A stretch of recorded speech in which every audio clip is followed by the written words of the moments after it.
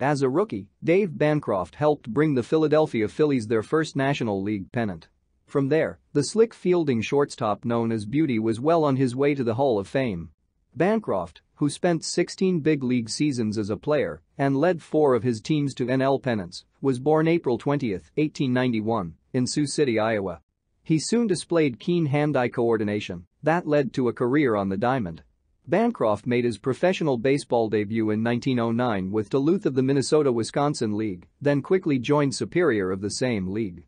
In 1912, Bancroft was drafted by Portland of the Pacific Coast League and after 3 seasons was sold to the Phillies before the 1915 campaign.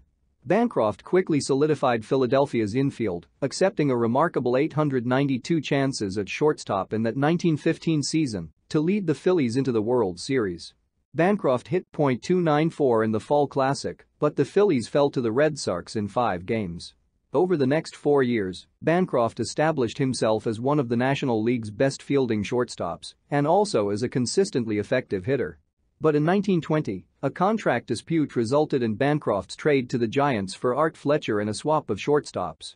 Bancroft thrived in New York, hitting .299 in 108 games with the Giants in 1920. In 150 total games that year, Bancroft led all shortstops with a then-record 598 assists and 362 putouts. The next season, Bancroft hit .300 for the first time .318, while scoring a career-best 121 runs for the world champion Giants. New York repeated as Fall Classic champions in 1922, with Bancroft hitting .321 with 209 hits and 117 runs scored. In the field in 1922, Bancroft accepted 1046 total chances, including 405 putouts, the 4th best total among modern-era shortstops. His 984 non-error total chances are the most for any shortstop in any season.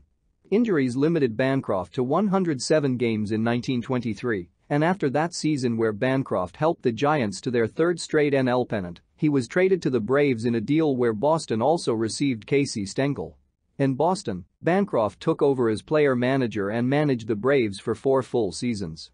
Bancroft finished out his playing career with 2 seasons in Brooklyn before a final campaign with the Giants in 1930. He retired with a .279 average, 2,004 hits, 320 doubles and 1,048 runs scored. In the field, Bancroft led all NL shortstops in putouts 4 times, assists 3 times and fielding percentage twice.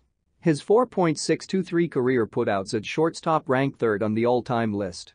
Bancroft later managed in the All-American Girls Professional Baseball League, skippering the Chicago Colleens, 1948, South Bend Blue Sox, 1949-50, and Battle Creek Bells, 1951.